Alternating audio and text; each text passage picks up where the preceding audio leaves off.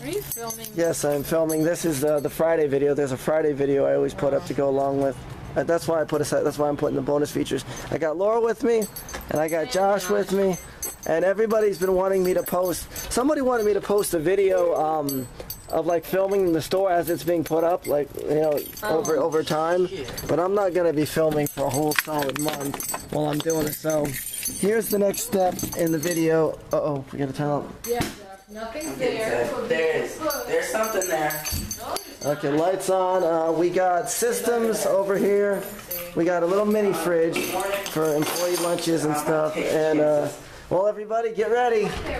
Over here we got, look at this. The shelves are up. Video game was it? Thanks to Bob, we got a bunch of NES games. I gave it. There's a friend of ours, Bob. He gave us pretty much everything you're looking at, just about as far as games. What had happened was we went to his barn. Remember the barnyard guy that Scott and Joey went to a long time ago? Well, all I had to give Bob for about 500, I got 566 games. Atari, that's in the other room.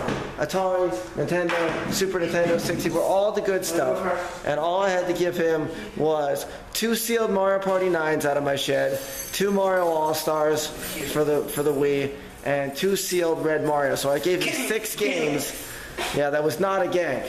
Everybody tell me what you think about that. I gave him 6 games, and he gave me 566 games. So I think I got the better end of that deal. But anyway, yeah, this is the layout's going to be. We're going to have Nintendo, Super Nintendo, and 64, and all the boxed games for the systems will be up on the top shelf. Or I might put the systems in the boxes. We got Sega, we got Atari, we even have Odyssey games, a couple of those from the shed. Over here we're gonna have GameCube, then we're gonna have PS2, and Xbox, and then PS1. I'm thinking over there where the Sega games were, we might put Dreamcast, although in the middle, I haven't quite decided exactly what's gonna go on the middle row yet.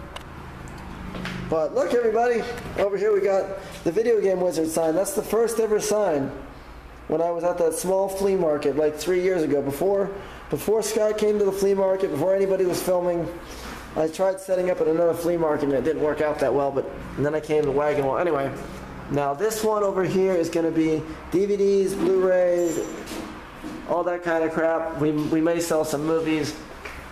And I'm aware all these games are complete junk, so when you look and see all sport titles, don't think, hey, these are all crap. I put these here just so I know, like, PS3 is going to be this system, this wall.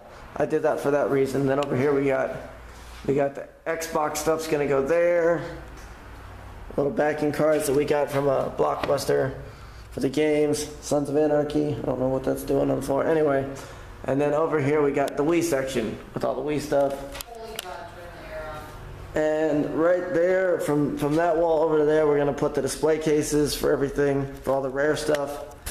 And yeah, that's it for now. I will keep you guys updated, and I might film another video when we're almost done. We are pretty much almost done. We just got to clear out all this junk.